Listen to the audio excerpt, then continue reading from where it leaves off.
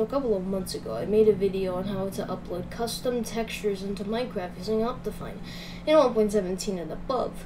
But ever since then, I've been getting comments every single day on problems that have to be fixed. So I'm here today to present some of these problems and how to fix them. So let's start off with the first. The problems I see the most is that my file doesn't show up inside my resource packs folder.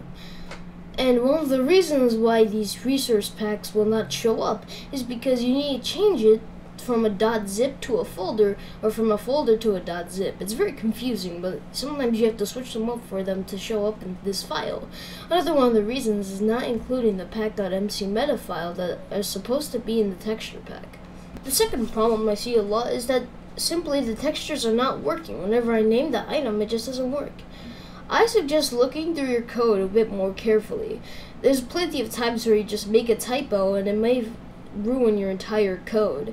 Or you just put the wrong symbol, or you may have just put in the wrong name.